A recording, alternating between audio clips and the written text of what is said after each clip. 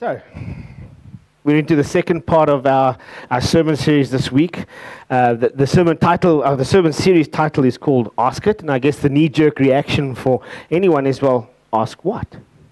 I want to speak to you, and began to speak about it last week. I want to speak to you about the one question that is the answer for everything that you're going through right now. I want to speak to you about a question that has the ability to change your life if you decide to engage in it fully. My prayer is that as individuals in the church and as people in the church, as a church itself, we will begin to not just answer this question, but rather we will begin to filter every opportunity, every decision, every invitation that we have. We begin to filter through this question. And we, at the other end of this question, end up with an answer that may change the way you deal with whatever you may be going through right now. Remember I said to you what the question was last week? Remember I said to you about this question, your greatest regret, that one thing that defines you today? If you could take this question and you could apply this question to your greatest regret right now, I can almost guarantee you, promise you this morning that you won't be sitting with this regret. Had you learned how to engage in this question properly. So for those of you who were here last week, can anybody tell me what the question was? You didn't see that, okay? What is the wise thing to do? It sounds like a very simple question. It sounds like seriously, you're going to speak 6 weeks about this one question? It sounds like it, but it's far more complicated than you can even begin to imagine. And last week, you remember, we looked at the 3 dimensions of this question, and we essentially, when we were finished last week, we summarized it into one simple statement. Thing on. Yeah, there you go. We summarized it into one simple statement.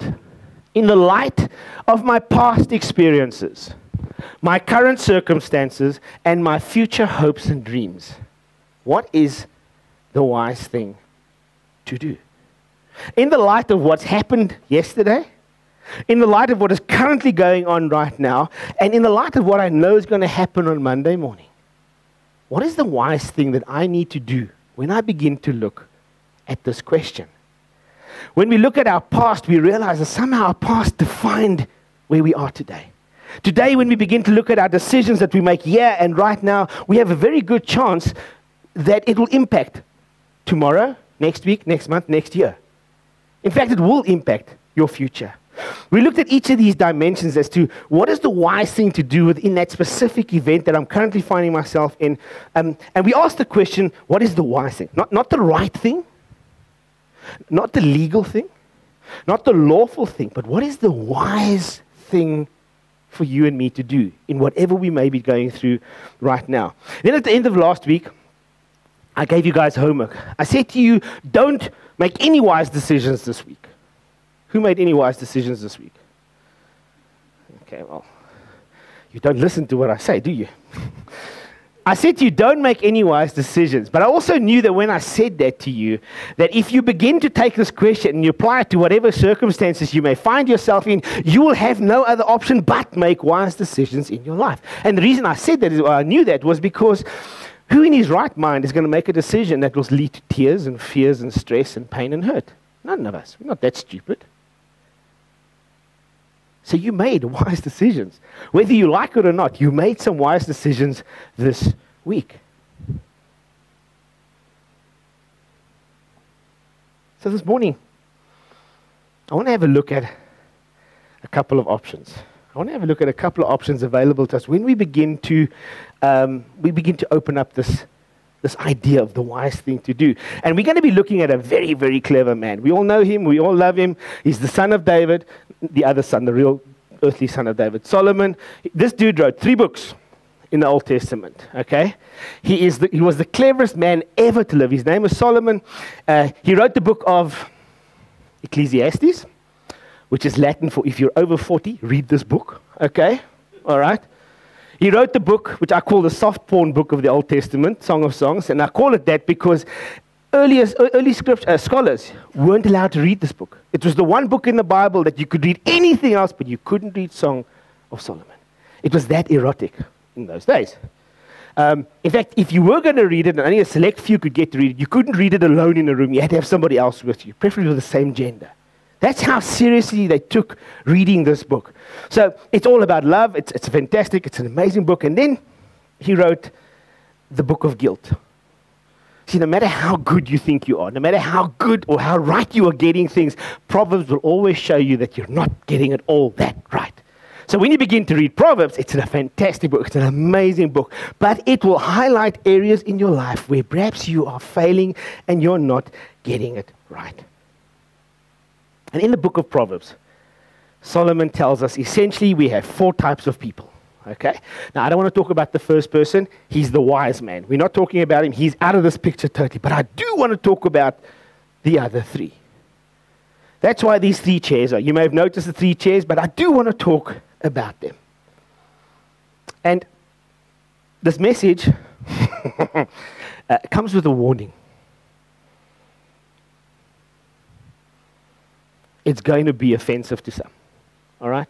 You may get offended by what I'm going to tell you this morning. And if the reason is why that you don't come to church is because whenever the pastor often says things that offends you, the reason you don't come to church is because very often I'm offended easily. Well, you need to brace yourself because it's going to happen again today. Okay? All right? You need to brace yourself because this message can be very offensive to the 3 people who take up these chairs. All right? We'll get to that just a little bit later on.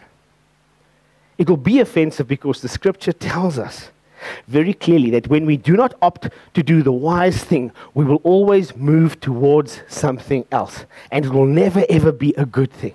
If you walk away from wisdom, you will always walk to something that can be detrimental to your health. Now, if you want to get angry with me, please don't. Okay? I'm just the messenger. I'm giving it to you exactly what Solomon taught us in Scripture. And besides, if you want to get upset with Scripture, let me just blow that whole theory of being miffed with Scripture out of the water quickly. 2 Timothy 3:16 says, all Scripture. That dusty book that you've got at home, that thick thing that you very rarely open, you know the book I always talk about? Okay? That's called all Scripture, all right? Everything in there is God-breathed. So nothing, yes, it was penned by man, but it wasn't written by man. It is God-breathed. God gives us the word. He gives us the scripture so that what? It will be useful for teaching, rebuking. We love that word. That's why we get offended most often. More often than not, it's because of that word. Rebuking, correcting, another one, and training in righteousness so that the servant of God may be thoroughly equipped for, and I can't read that, good works. Okay. So, don't get offended with me this morning. I dare you to rather get offended with God because He's the one who wrote it, not me. I'm just going to tell you about it. All right, you need to get that, okay? The truth is, when we begin to walk away from wisdom, we are always walking to something that will be detrimental to your health. And many of us, some in this church right now, have no idea what we are backing up to when we avoid wisdom in our lives. We can't see it in the moment. So what I want to do this morning is I want to teach you about the 3 people who sit in these chairs. And again, it may be a little offensive to some people, but you need to sort of go through this. Don't count the roof tiles when you get across with me for saying something. Don't throw things and don't roll your eyes at me, okay? It's just me telling you what the Bible says, all right? Okay, so just keep that in mind before you throw chairs, all right? The first person I want to talk about is essentially, I've got to remember where I put him.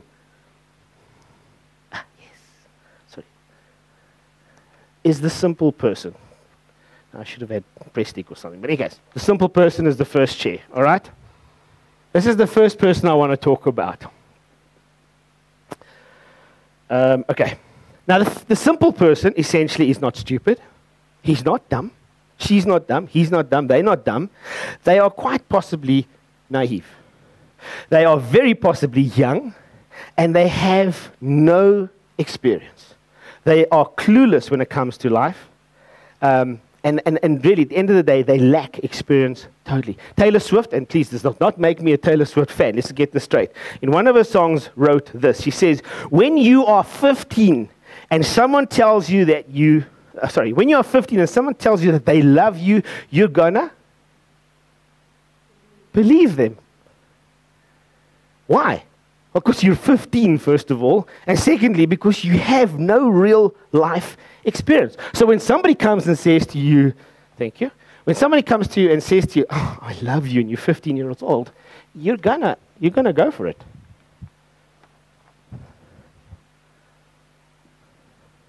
Okay, cool. You're gonna go for it.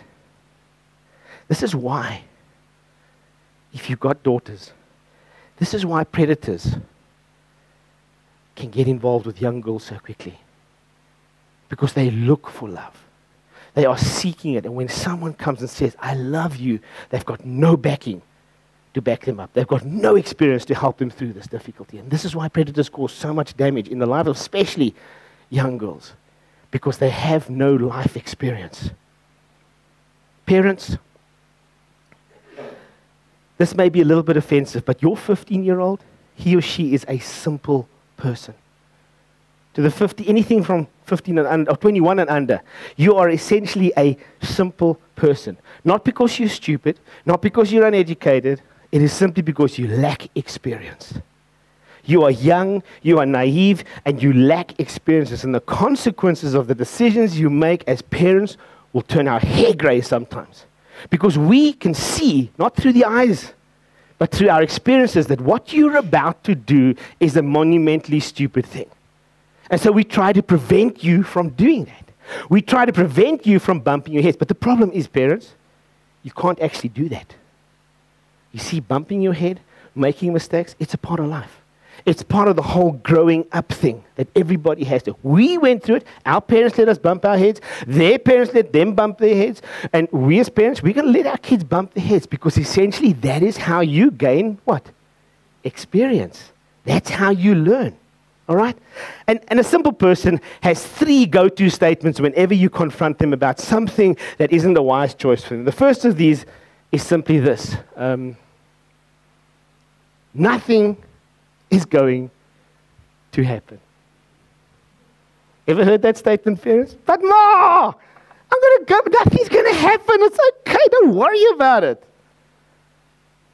And the parents sit there and they go in their experience of it, listen, how do you know? How do you guarantee me that nothing's going to happen? How do you know the future? And the pastor preaching me wants to grab that kid by the shoulder and say, excuse me, have you got some sort of future insight that I don't have? Because if you do, let's go to the racetrack. We can make money, okay? No. How do you know the future? How do you possibly know that nothing's going wrong? Because the parents, us, we look at our kids and we go, I know what could happen. I know what can happen. And you know how I know what can happen? It's not because I can see into tomorrow. It's because I can see into the past. I can see into what happened to me when I did what you want to do right now. Sorry, these slides have overrun a bit. The second one that they often throw is, but Ma, I can handle it. To which every parent in the room's hair turns gray again because we know how we handled it. And it may not have been the best possible way, and yet they say they can handle it at 15 or whatever the age may be. We look back at our history and we realize, but whoa, we didn't handle this well at all. And we sort of look at our kids and think, you know what, this is the mistakes I made. How do you know that you can handle whatever you're about to do? And parental mode kicks in and we try to prevent our kids from doing some of the stupid things that our parents didn't stop us from doing. Nothing personal, but it happened. We did things behind their back. Most kids do, okay? And your obstinate ones, they think, oh, I can handle it. I can deal with this. I can deal with whatever I am going through. And you have a right. I'll tell you right now, as a parent, you have a right to be concerned because the world is full of people right now, and you know them, and I know them, who are dealing today, 30 years, 40 years, 50 years down the road, they are dealing with the consequences of something that they did not handle well. This specific statement, I can handle it, has ruined more lives because we think we can handle it, and when we don't, we have to deal with these consequences for decades afterwards. Then the last one. But Ma, you're overreacting. Remember that statement? You're overreacting. There's no young ones here, but I want to tell you if they were, I would say to them, guys, listen to me. Your parents, they overreacted because they want to ruin your social life. Okay? They want to make your life difficult. No, we don't want to do that. That's part of it. That's part of being a parent. We love that part. Just messing with the kids. We enjoy that, okay?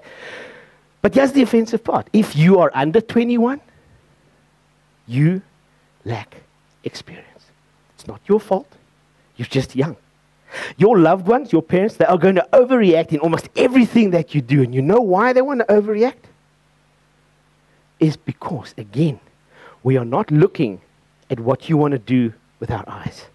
We are looking at what you want to do with our experience. And maybe that's wrong. Maybe we shouldn't do that because our experiences will be very different to our kids' experience. But that's all we have to go on. That's essentially all I have to go on when it comes to raising Connor and Jordan, is my experience. And if anybody in the room will tell you, I have made my fair share of mistakes. We all have. Renee, don't say anything, okay? We overreact, essentially, because we have history. We have history, and that history is invaluable when it comes to speaking to our kids. And that history tells us that we need to help you. And the only way we can do it is to simply overreact, because we love you. Little girls, ask your daddy to what length they will go to prevent you from dating. You'll know what I'm talking about. And I'm going to know soon what I'm talking about. And if you've got older daughters, you'll know exactly what I'm talking to. What lengths your dad will go to prevent you from dating. And you know why dads go to that? It's because once, a long, long time ago, I was that little git knocking at the front door of a girl's house to take her out. So I know what was on my mind at that stage. And that parent knows what is on my mind.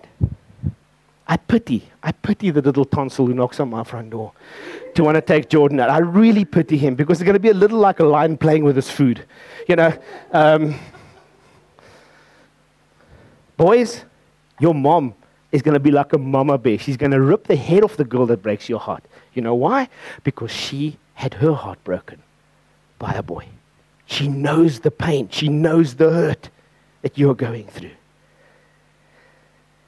Young people, you lack experience. You have not faced consequence. And I don't care how clever you think you are. I don't care how worldly wise. I don't care how many friends you got on Facebook or how clever your Twitter account is, you twit. It is not going to happen. You do not have experience. And I'll tell you why you do not have experience. Because you have not experienced crushing debt. So much so that you don't know when to pay or how you're going to pay the next day. You've not experienced that, so you don't fear it. You have not experienced a broken heart, a shattered heart, so much so that you cannot trust another person to love you because you have not experienced it. You have not experienced addiction because you've not experienced it. And because you've not experienced it, you do not fear it.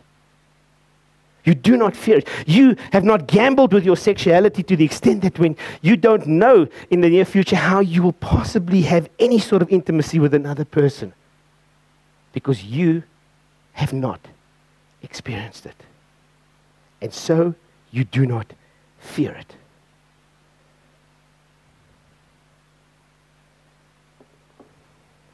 We, as parents, just want to love you. They're my parents. They just want to love us.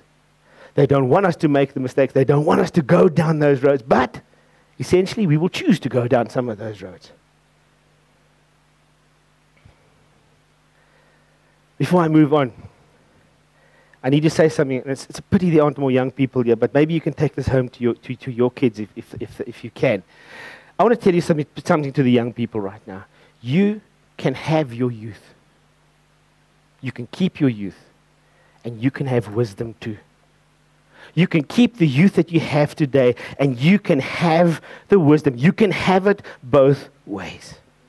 There are people in the church right now who wish they can go back to that stage and relive their late teens, early 20s. Of course, minus the Macy's and the Pacey's thing, but you want to relive all of that. You want to do that because there are mistakes that we would love to correct.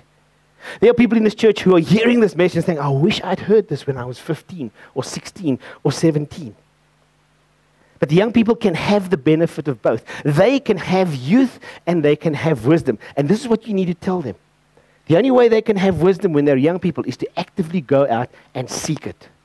They need to go and look for wisdom. They need to nail this thing down like a rabid dog in their lives, and they need to keep it. Because wisdom will not come and look for you. Get what I'm telling you? Wisdom will never, ever come and look for you. You've got to go and find it, and you've got to own it. You've got to make it your own. So the young people, you can hang out with all your friends. You can wear your jeans below your bum if you want. I don't care. You can go to coffee shops. You can do all of those things. But you can also have wisdom. And with wisdom, your cluelessness, your naivety, your youth, your simplicity will not ruin and wreck your life. What is the wise thing to do? To the young people, and you can tell them this from me, do not trade what you want most for what you want now. Do you know how many people, ladies, women, men too, actually men too. You know how many people, young people, who could have been brilliant doctors, could have been brilliant scientists, could have been brilliant whatever, that thing in the future, ruined it because they had sex and had a child at 18. Don't take what you want most for the future and ruin it by taking something that you want right now, for going for something in this moment. You can have it all. The young people can have it all today. They can have youth and they can have wisdom. Don't give up a future for what you want right now. You are going to have to do the one thing that the world doesn't want you to do. In every specific circumstances, when you're with your friends, when you're in a group of your peers, you're going to have to stop before you get to whatever they're about to do. And you're going to have to ask yourself the question, is this the wise thing for me to do? And you need to ask this question in the context of what I said earlier on this morning. In the light of my past experiences, my current circumstances, and my future hopes and dreams, what is the wise thing to do? Is what I'm about to do here and right now the clever thing for my future? You see, I think if anybody here who's got a regret in their life had taken that question and we had stopped and we'd asked that question of the thing that defines us today, that ruined and wrecked our life as a young person, would we still do it? So I don't think so. But nobody ever told me to ask this question when I was a teenager. Nobody ever probably told you to ask this question when you were a teenager. Yet it's been in the Bible for thousands of years. We just haven't looked for it. We didn't seek wisdom. You see, we never went to go and look for it. The Bible stayed shut. And so now we are dealing with regrets in our lives that will probably be with us for the rest of our lives. You see, when you begin to do this, you're probably going to sound like your parents. I get it. You're probably going to sound like your parents, but I'd rather you sound like your parents than the drug dealer who wants you to make the biggest mistake of your life by trying something just once. Girls, I'd rather you sound like your parents than the little boy who wants to get into your pants. And I'm sorry, it sounds harsh and crude, but it's a fact. We need to deal with that. I'd rather you sound like your parents than that little boy who wants to do stuff to you. The second person that I want to talk about this morning is the person that Solomon calls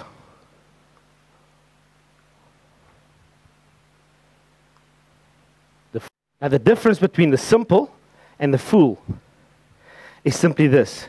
The fool is the simple is inexperienced. The fool knows the difference between right and wrong, but doesn't care. The difference between the simple is that the simple just don't know. They're inexperienced. The fool knows the difference between right and wrong, but he or she does not care. Does not care. The fool will read the packaging of something, and he will still do what that packaging tells him not to do because he does not care. He knows it's dangerous, he knows it's stupid, but he will still go and he will still do it because he doesn't care. When everybody else is bailing out of something, walking away from something, the fool will continue to push the agenda. The fool will continue to get involved with this because he doesn't care. They have all the proof in the world that this thing is going to be detrimental to them, yet they will continue to do it. And when you confront somebody like this, when you speak to somebody, they're not going to listen to you. You know why they're not going to listen to you? Because they know the answer already. They understand the answer very clearly, but they don't care. Besides, it's none of your business. But out, leave me alone. And this is where it can get a little bit offensive for people who find themselves in this chair. Solomon has a name for it. He calls them fools. I know some of you in the church maybe are sitting here this morning and you're connecting with what I'm saying to you, to yourself, but you say, I'm not going to listen to him. I'm going to do what I want to do. I don't care. I'm going to follow through with what I have to do. And this is what Solomon says about it. Solomon was incredibly clever. You need to understand that he was around thousands of years ago. Now, just one quick question. Who of you will be spoken about and read about in 1,000 years? None of us. Yet, thousands of years down the road, Solomon is still being referred to as the wisest man. His readings are still relevant to the world as we understand it today. And this is exactly what Solomon has to say about the fool. Proverbs 26:11 says, as a dog returns to its vomit, so fools repeat their folly. Now close your eyes and picture that, just for a moment. Okay. Okay, you got that picture? Keep it in mind. As dogs return to its vomit, so fools will repeat their folly. Okay? The fools will always do the same thing again. The fool understands the outcome of what he is about to do or has done, and he will do it again. They will return to their vomit. I'm sorry if it's offensive, but I've got the backing of Scripture to help me with this. A fool will always do the same thing again. Solomon 10:23, Proverbs 10:23 says this. He says, a fool finds pleasure in wicked schemes. A fool will find pleasure in wicked schemes. Do you have any idea where, if you continue doing what you're doing right now, where it's going to go? Yeah, I know, but it's fun. Why do you keep dating the same sort of person? I know, it's fun. Do you have any idea that if you put your money into this thing, you know what's going to happen? Yeah, I know, but you know what? It's got a good return, and besides, I'm having fun. A fool will have fun in his wicked schemes. A fool will always have fun in what he is doing. And we know people like this. We know people who will do this sort of thing. Remember I said to you last week, I said you people in glass houses shouldn't walk around naked. You remember that statement I made? The other one, people in glass houses shouldn't throw stones, because we can sit in the church and think, well, I know somebody like that. Yeah, I know somebody who's doing that. But we don't apply the teaching to ourselves, because maybe somewhere along the line we are doing the same thing to ourselves. If you have an area in your life where you're doing the thing that is so absolutely, absolutely wrong, and you keep doing it anyway, guess what? You're a fool. You are a fool. So Solomon calls you a fool, and I will call you a fool, because you're doing something that you know eventually is going to hurt you. If you have a DUI, for those of you who don't know what that is, driving under the influence, and you climb behind a car's wheel drunk, you are a fool. All right? If the doctor says to you that your entire family is predisposed to cancer, but you're smoking 2 packs a day, you are a fool. You know what some of you may say to me, I know this is really offensive, and I'm not going to come back to this church. You'll come back to this church when you experience the cure for your foolishness. If you cannot buy food for your family, and you have to lend money every month to get by, but come the 25th, you're sitting in the casino and you're spending your whole paycheck on a machine, then you are a fool. And so we come to the conclusion that the cure for the simple and the cure for the fool, 2 very different cures. When it comes to the simple person, the cure is what? Time. Time. That's all it is. The simple will get cured by experience, by time. The fool, however, will always be cured by tragedy. The fool will always be cured by tragedy. If you get behind the wheel of the car drunk, time and time again, you are eventually going to be arrested, or even worse, you may even kill somebody. Tragedy. The fool, if you smoke cigarettes, and in spite of being told by the doctors that your family is predisposed to it, you keep smoking cigarettes, eventually you will end up back in church in a big long box in the front here. Unfortunately for the fool, the cure is always going to be tragedy. think I had a... Okay. Will be tragedy. So as I end off the second person, the fool, and we didn't have too much time to speak on that, I need to say to you that for the fool, you may not want to change. Besides, you may not even want to listen to what I have to say to you right now because it's not really any of my business. But I want to ask you a question. If you think that you're taking up the seat, how often have you said to yourself, but you know what I'm doing isn't harming anybody else except me? The fool will always say, well, it isn't harming anybody else except me. And I want to tell you what Solomon has to say about this. Proverbs 13 verse 20 says, walk with the wise,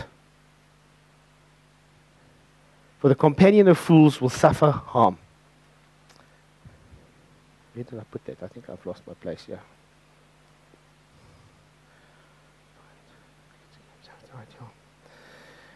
Walk with the wise and become wise, for the companion of fools will suffer harm. Who's the companion of fools? Husbands, wives, employees, children. Anybody who is involved with a fool right now will eventually suffer harm. The Bible tells us, and the tragedy of a fool is that he doesn't just harm himself, he harms somebody else, or even worse, everybody else around him. Eventually, we go back to my analogies. Eventually, if you do climb in a car, you will kill somebody if you were drunk, okay? If you die from lung cancer after being warned that you are predisposed to it, you know what may happen down the road, a year, 10 years? Your kids, your spouse may die of secondary lung cancer. If your gambling gets out of hand, you may lose your wife, your home, your husband, your kids, everything else. You may lose all of that. Eventually, the fool, what they are doing with themselves, will spill over into other people's lives, will spill over into the lives of other people, and it will do harm to them. And I'll tell you why. It's because the fool is blinded by his or her own selfishness. It's all about me. It's all about what I can get out of it. I don't care what anybody else feels. I don't care what harm I do to anybody else. In fact, I don't think I'm doing any harm to anybody else. So it's a case of, it's about me. Young people, this is why your parents will freak out at some of your friends. I freak out at some of your friends, and I've seen them, okay? But this is why people freak out at your friends. Your parents freak out because they know this piece of scripture. The companion of fools will suffer harm. They know that if you spend enough time with a specific person and this person isn't good for you, you are going to suffer harm. I don't care how clever they think they are. I don't care how bright these kids are. They may be straight A students, but spend enough time with a fool and you will suffer harm. The Bible teaches us this. The Bible tells us this. If the fool doesn't take care of his body, he's not going to be worried about yours. If the fool is willing to shove chemicals into their system, he's not going to try and stop you from it. He's going to drag you with him. If the fool will sleep with anything that moves, he's not going to try and prevent you from doing it. He's going to drag you with him.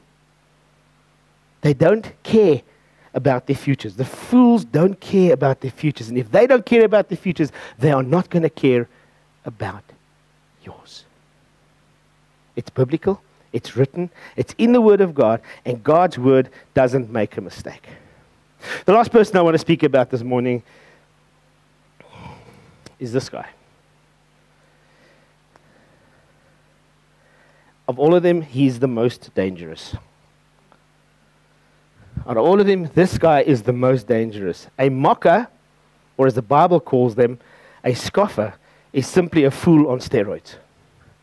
They know the difference between right and wrong. They know the difference between right and wrong, and they don't care, first of all, but they will always mock and scoff those who are trying to do the right thing. A mocker is going to be critical always. He's going to be condescending. If you don't know what that means, it's when people speak down to you. Okay. Condescend. You didn't get that. Okay, cool. You will always be off balance. Even when you think you're in balance with a person like that, he's not going to allow you to stay there. He will kick the chair out from underneath you, and when you're down, he will mock you. The mocker is not somebody you're going to find in a church. It's very easy. You know why? Because you guys won't invite him here. You don't want to put me through that. You don't want to put your friends through, so you don't invite him to church. Because you know that the minute you tell him you're a Christian, he's going to nail your faith. He's going to climb into your character. He's going to break you down, and all your happy, clappy, hand-raising friends, he's going to break them down because that's what he or she does. They mock. A mocker is a person who will always control any conversation. They will want to be in control because they can take it where they want to go. They always think they're the cleverest people in the room, but they're not actually the cleverest people in the room. Okay. If you work for someone like this, you're probably a very miserable person. If you're married to someone like this, then you're probably not in a happy marriage right now. Because the mocker will always try to break you down. They will always try to destroy you at the best possible way that they can. If you are a mocker and you're sitting in the church, well, welcome. You may be very offended by what I've said to you this morning. And I know that you're sitting there right now thinking, oh, wait till I get Andre in a corner. I'm going to just give him a piece of my mind. I know what you're thinking. I get it. If you're a person that's connected to a mocker, maybe you're married to someone, you work for someone like that, maybe you're angry with me this morning because I've shone a light on something that's going on in your life, and you maybe not like it. And again, please don't throw stuff at me. I'm just saying the stuff that I got from the Bible. I didn't suck this out of my thumb. It all comes from Scripture. Solomon, Psalm 9, verse 7, Proverbs 9, verse 7 to 8 says this: whoever corrects a mocker invites insults. Whoever rebukes the wicked incurs abuse. Do not rebuke the mocker, or they will hate you. We all perhaps know someone like this. And you know for a fact that you can't debate with this person. You can't talk to this person. You can't try and help this person. You can't begin to correct this person, because if you open yourself up to doing this and you become vulnerable they go straight for the jugular. And they will do the most damage that they possibly can do to you in the shortest period of time. Besides, the fact is, if you think they didn't like you before you tried any of this, when you do this, they're going to hate you. They're going to hate you, and they will go out of their way to make your life even more miserable. Because that's what they do. As we begin to close, I just want to summarize the guys. If you correct the simple, they're not going to get you. Okay? If you correct the fool, they're going to ignore you. All right? If you correct the mocker, he's going to end up, or she's going to end up hating you. But if you correct the wise, they will thank you. You know, I know this. It's because the wise is the person who listens, is the person who learns. The wise is the person that doesn't allow their self-esteem or their abilities to drive their relationships. It is the person who is open to any sort of advice, good advice that may come their way. If that wise person is a Christian, well, guess what? The wise will thank you, because they know that through doing this, they will draw closer to their Heavenly Father. Here's the thing. We have the 3 chairs. Somewhere in the life of each of these people, they are going to get to a place where they desperately, desperately need wisdom. They are going to reach a space in their life somewhere along the line where they realize that what's going on is not working. And they are going to need wisdom. They are going to need to find wisdom. I would discard this one to a large degree, because this is age, this is experience, this is young. These two are what I'm talking to more about. They're going to reach a stage where they need to find wisdom. And you know what's going to happen? They're not going to get it. They're not going to get it because they may be faced with it as they sit on their chair, and they're not going to recognize it. People will come with all kinds of the best possible advice. They'll give them the best possible solution ever to what they're going through, and they will not recognize it. You know why? Because they've sat in these chairs for too long. They've sat in these chairs for way, way too long. Solomon says that it can be so hopeless, their situation can be so hopeless that they cannot hear wisdom. You can send them all kinds of messages, mails, texts, you can talk to them. They're not going to hear it. So what Solomon does in Proverbs 1 is he takes the whole idea of wisdom and he personifies it into the form of a woman, which is dangerous to do, but okay, he personifies it into the form of a woman. Okay, and I'm sorry guys, but it wasn't me, it was him. Besides, he can't be all that bright. He had 700 wives and concubines, so I don't know why you want to do that to yourself, but he wrote this. He personifies wisdom into the form of a woman. This is what I want to just read to you and go through quickly as we close off. Proverbs 1, 20 to 21 says this: out in the open, wisdom calls aloud. Okay, get this statement. Wisdom isn't hiding under a rock. Okay? It's not in a bookshelf. It may be, but it's not necessarily in a bookshelf. Just switch this off me, Dad, please. Sorry, Neil. It may be in a bookshelf. Wisdom isn't hiding away. It's out there. There are people who give away wisdom every day. That's why you go to school for 12 years. That's why you go to varsity for 7 years. There are people who give away wisdom. Solomon says the woman is out there. She's out there in the open. And out in the open, wisdom calls aloud. It's being spoken to our lives the whole time. She raises her voice in the public square. It's not hidden. It's everywhere. On top of the wall, she cries out. At the city gate, she makes her speech. In other words, get what I'm telling you right now. You can't hide wisdom.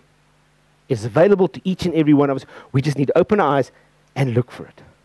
Verse 22, Solomon writes this, How long will you who are simple love your simple ways? How long will the mockers delight in mockery and fools hate knowledge? He speaks to the young, he speaks to the fool, and he speaks to the mocker. He says, how long will you who are simple love your simple ways? How long will mockers delight in mockery and fools hate knowledge? In other words, guys, how long are you going to sit in these chairs? How long are you going to choose to be seated in these chairs? To the young, to the simple? How long are you going to sit there? To the mocker? How long are you going to sit in this chair and criticize everybody? To the fool? How long are you going to sit there and ignore good advice that is given to you? And Solomon tells us that wisdom responds. In this proverb, wisdom responds. And this is what wisdom has to say. Repent at my rebuke. Then I will pour out my thoughts to you. I will make known to you my teachings. Wisdom says that if you hear what I have to say, if you hear what I'm telling you right now, and you repent of your ways, you can grow. You can get out of these chairs, and you can become the wise man. Solomon continues, 24 to 25. But since you refuse to listen, let me read it from here. Since you refuse to listen when I call, and no one pays attention when I stretch out my hand, since you disregard all my advice and do not accept my rebuke, I in turn will laugh when disaster strikes you.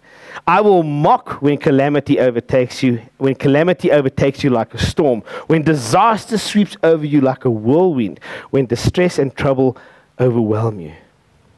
What Solomon was saying, and this is a warning that we can, to all the people who take up these chairs right now, the Lord wants to pour wisdom out over every one of us. He's waiting to pour his wisdom out over every single one of us.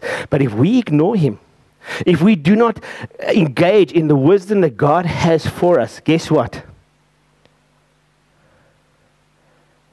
Where did I see it? There. I in turn will laugh when disaster strikes you. I will mock when calamity overtakes you. When calamity overtakes you like a storm. If you do not listen to wisdom, wisdom is going to laugh at you when everything begins to fall apart around you. Why? It's because you didn't hear what she had to say. I want to tell you something, and this is a bit of a personal one, this. But you know what the most difficult job, or part of my job is? And I've only had the opportunity to do it twice, but you know what the most difficult part of my job is?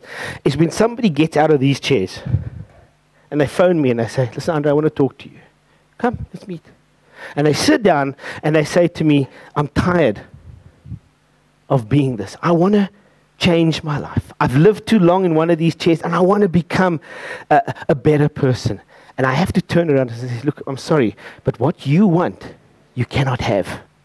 What you are asking me to help you with today, you cannot have. Now, let me just be very, very clear before you all think that God can't do anything in this situation. You can never, ever, ever spend enough time in these chairs for God not to love you. You could never, ever spend so much time in these chairs that God will reject you or turn his back on you. What this piece of scripture simply means is that I have these people who come to me and say, you know what, I want to change. I don't want to be the mocker. I don't want to be the fool. Again, this one is a little bit on the left fringe, but I don't want to be these. But you know what I do want, Andre? I want my marriage restored. And I want my finances restored. And I want my career back on track. And I want to be able to talk to my kids again. And I want to talk to my grandchildren. And you know what that breaks my heart is when I turn around and say, you know what? There's a very, very real chance that you will not get those things. It destroys people when I tell them that. And I'll tell you why I say that to them, because it's not going to happen. Since Proverbs 1, 30 to 31, since they would not accept my advice. In other words, if you didn't listen to what wisdom was telling you and you spurned its rebuke, my rebuke, they will eat the fruit of their ways and be filled with the fruit of their schemes.